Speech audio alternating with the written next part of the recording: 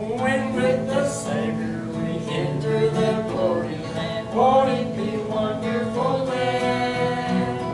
Indeed the troubles and cares of the storyland, won't it be wonderful then? Won't it be wonderful then? Having no burdens to bear, joyously singing with heart bells all ringing, oh, won't it be wonderful then?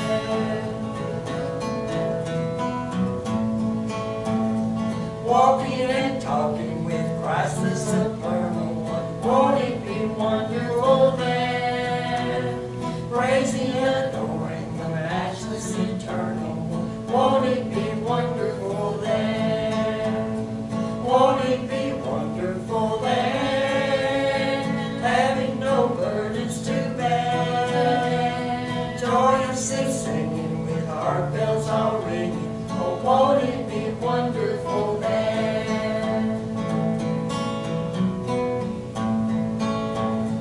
There where the tempest will never be sweeping us, won't it be wonderful then? Sure that forever the Lord will be keeping us, won't it be wonderful then? Won't it be wonderful then? Having no burdens to bear, joyously singing with heart bells all ringing, oh, won't it be wonderful then? I think we have If you have your Bibles, meet me in Acts the 9th chapter, and we will read some verses that follow what we talked about this morning. This morning, as we were looking at it, we looked lastly at what took place as Paul, then called Saul, was saved and came into Damascus, unable to see. And when Ananias came and prayed for him, came in and spoke with him, the scales fell off of his eyes. He was able to see. He received the sight. He rose and was baptized. So then we're going to follow that beginning at verse 19. So we're in Acts 9, verse 19, beginning at verse 19. The Bible says this. It says, "And when he had received meat, he was strengthened. Then was Saul certain days with the disciples which were at Damascus.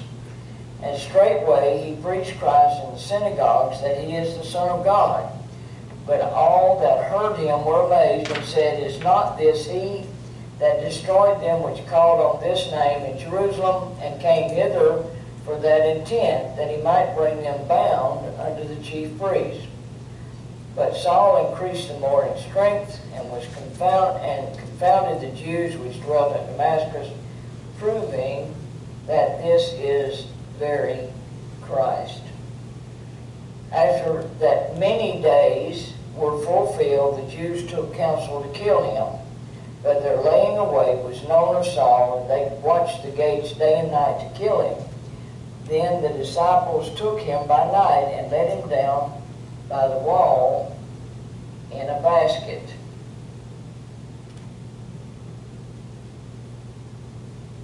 And when Saul was come to Jerusalem, he essayed to join himself to the disciples, but they were all afraid of him, and believed not that he was a disciple." Now, as we begin to look at this second part of this particular area, there's a couple of things that I want to bring out about these verses that we find in other places in the New Testament, which gives us a little bit clearer picture of Paul and some of the things that have to do with Paul. The way it sounds as we read this, it seems as though all of these things were right in sequence. That Paul went to the high priest. He left to go to Damascus. On the way to Damascus, Jesus stopped him on the road, and during the course of the events, he trusted and believed who Jesus was. He went on into, for 3 days in Damascus. Ananias came, the scales fell off. He was immediately able to see, and then following that, he ate some bread, got strength back, went out and preached, and then a day or two later they dropped him down in a basket and he headed for Jerusalem. Well, that's not exactly the way it happened, okay? Because Paul tells us about the events later on. You see, it says after many days. There was a lot of days involved in there, okay? There was a lot of things that were taking place and happening. Now, at the very beginning, as we began to look at these, we recognized that some of those things were very quick. When we recognized to begin with that as he was there in Damascus and he got with the disciples as a result of what had took place with Ananias, he ate bread, he was strengthened thereby, and he began to have fellowship with the disciples. That part was exactly the way that we see it as we look in these. Then when we drop down and we began that after many days part, we need to look over in the book of Galatians and see what it is that Paul tells us about the events that took place. Paul said that at that particular time that he left Damascus, he went to Arabia, he spent time with the Lord, he spent time in silence, he spent time learning, and according to the way that he tells it, there was probably some 3 years involved in that part. Now, he had went out, he began to try to preach immediately, but as a result of some of the things that was going on, he went and he spent time alone with the Lord. And after that time, when he came back, he didn't go to Jerusalem immediately. He went to Arabia, and then he came back to Damascus. He preached in the synagogues. But the interesting thing, when we began to look at this, is at the very start, as he first began as a Christian, as he first began to express what had happened in his life, as he first began to preach Christ, because he made it very clear that that's the one thing that he did. He preached Christ from the very start. He preached Christ and him crucified. He said, I don't know anything else. That's what I know. I know Christ and him crucified. And in that, he began to show them, because Paul was well learned and well versed in the Scriptures. He had sat at the feet of Gamaliel. He had what in today's society would be considered a seminary degree. He had a great deal of knowledge about the Word of God. He knew the books of Moses in detail. He had grown up with them. He had heard them in the synagogue. He had become a Pharisee of Pharisees. He had become a person who was considered to be one of those that would keep the law above everything else. He was a man that had become an influential individual. He was a person of let's consider for a moment the reality of who he really was. As Saul, as the one who was trying to stop the spread of the gospel, as the one who was the persecutor of the church. As we look at that man, we recognize him as a person who saw himself as being not only influential and with power with the high priest, with those who were in power in any sense of the word. He was somewhat arrogant. He was someone who believed himself to be a true follower of God in every sense of the word, and so when we look at Saul, we see a different picture of him before he became a Christian than after he became a Christian. Now, looking at that, and come into this place, we recognize that as he went into synagogues, he went with a total different view than what he came to Damascus with. Okay? Suddenly, he recognized that all those scriptures he had learned and all those things that he had said at the feet of Gamaliel hearing, and all of those words were actually about Christ. And he took those words and he began to expound about who Christ is, about what it was he was to do, about how those scriptures prophesied and told about everything, including his death and his burial and his resurrection. And in those synagogues, they began to look with wonder. They began to express, is not this the one? Is this somebody else? Is this really the one that came here for the purpose of getting rid of the church? And here he's saying the things that he is. Now, you know, when we look at that and we recognize that beginning that he had with the church, with having the fellowship with the church and everything that was a part of that, then we come to the place where after many days were fulfilled. Okay? When we do that, we've got to go to Galatians 1, and we've got to look at what it is that Paul tells us about his life at that particular point in order to be able to understand a little bit about it. Now, it's a little bit difficult without being able to take the Word and pull it together in this kind of way. Okay, we go to the 3rd chapter. Let's see, I believe it is.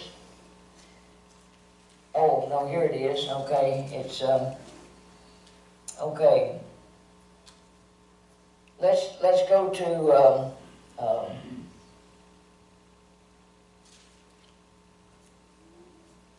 verse 11, okay, in the 1st chapter of Galatians. If you have your Bible, it'd be good for you to go there with me. It says, "But I certify you, brethren, that the gospel which was preached to me is not after man. For I neither received it of man, neither was I taught it, but by revelation of Jesus Christ." Now, we're talking about the gospel now, okay? "For ye have heard of my conversion in time past in the Jews' religion, how that beyond measure I persecuted the church of God and wasted it, and profited it in the Jews' religion above many my equals in mine own nation, being more exceedingly zealous of the traditions of my fathers. But when it pleased God, who separated me from my mother's womb and called me by his grace, to reveal his Son in me, that I might preach him among the heathen, immediately I conferred not with flesh and blood, neither went I up to Jerusalem to them that were apostles before me, but I went into Arabia, and returned again unto Damascus. Then after 3 years I went up to Jerusalem to see Peter, and abode with him 15 days, and other of the apostles saw I none, save James, the Lord's brother.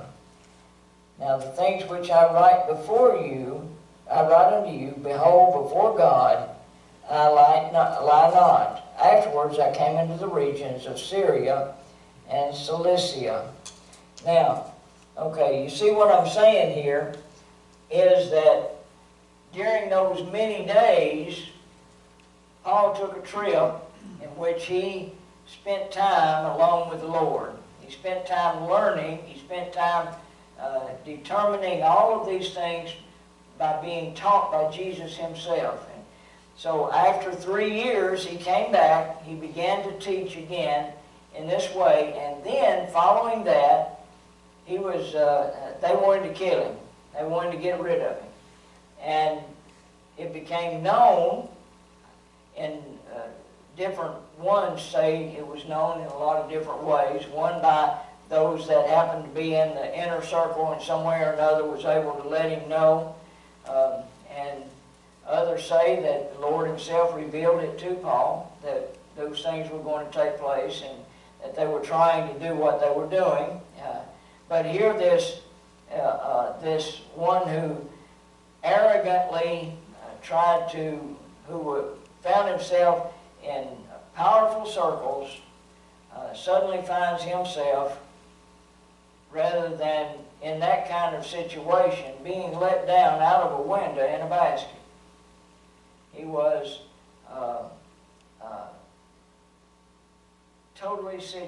the situation was totally different. He who persecuted now became the persecuted. He who was trying to stop the church became the one that they were trying to stop. And after that, he went up to Jerusalem, and it said he essayed, which meant he tried in a number of ways to get with the disciples, but they didn't believe him. When he came talking to them, they believed that in all likelihood he was just one who was trying to get in as a spy, as one who was not what he claimed to be. And until Barnabas, you all know who Barnabas is, don't you? Barnabas was that one that we talked about that was the son of consolation, that one who was accepting of others when nobody else seemed to be, who came and for however he did it, he spent time with Paul and recognized that what Paul said was the truth, that Jesus had indeed changed Paul's life, and so he took him to the apostles.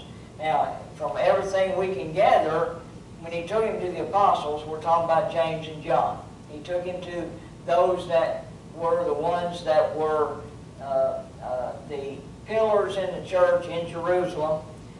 We don't know where all the rest of the apostles were at that particular point in time, but Peter he stayed with for 15 days, and James, the Lord's brother, the other James, probably since we're looking at 3 years later, had actually been beheaded. So John's brother was not there anymore. Okay, the James that's there is the Lord's brother. James that's there is the one that wrote the book of James. The James that's there is one of those 4 brothers that it mentions back over in the Gospels when it speaks about James and Joseph and Judas and I forgot the other one's name. But in all of those, we see that. And when we go back over here to the book of Galatians, then we see a couple other things that it speaks about. It says, and they glorified God in me, okay? But they had heard only that he which persecuted us in times past now preacheth the faith which once he destroyed, and they glorified God in me. Then it says, then 14 years after, I went up again to Jerusalem with Barnabas and took Titus with me.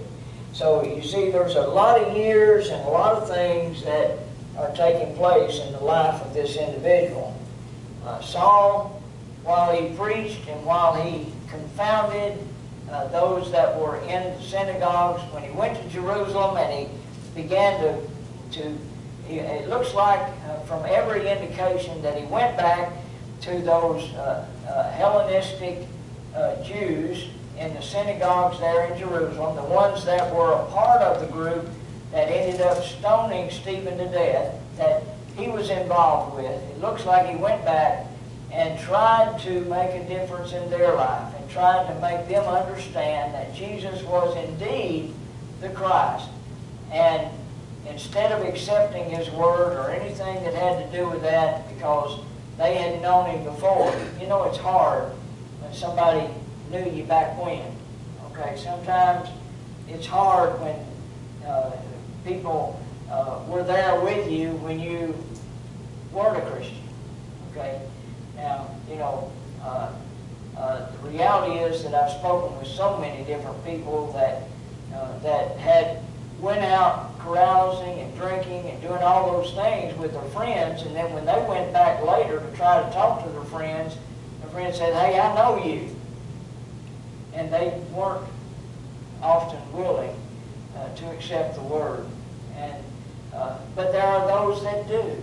There are those that accept. There are those that believe. And the reality is that sometimes in certain circumstances and situations, that person can affect lives better because they see the difference in that life. And they know there's a difference. Well, they knew there was a difference in Paul, but that difference was one that they hated because they hated his message and they hated the thought, and they were ready to kill him. And so according to the way the scripture goes here, the disciples, seeing the circumstances the way they were, they took him, and according to the way that it reads, it says that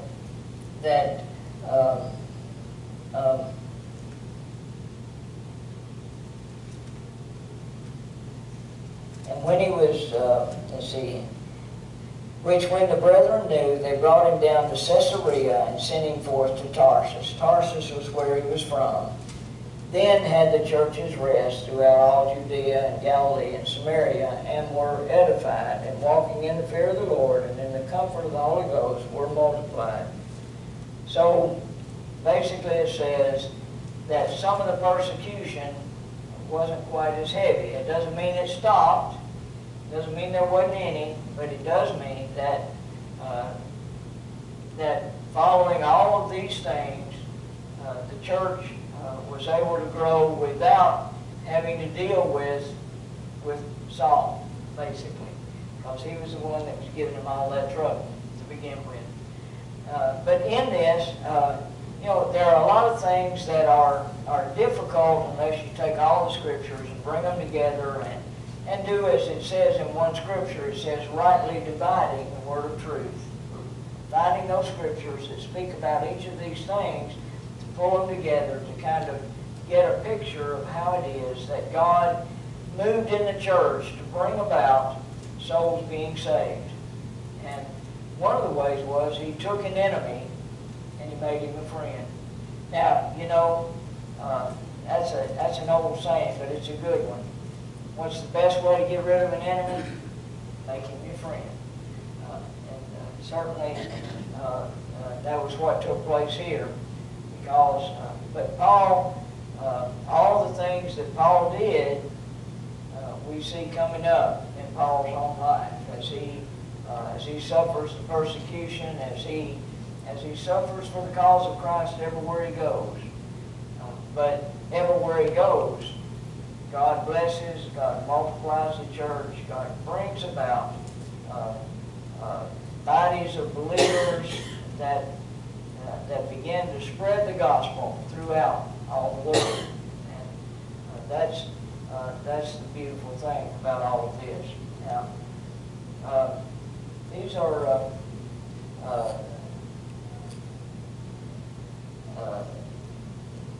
several things. I'm not going to go into the rest of the chapter because it has to do with Peter and a number of things that he did following these things. Paul's life was, we get a good picture of it as we go through the whole thing.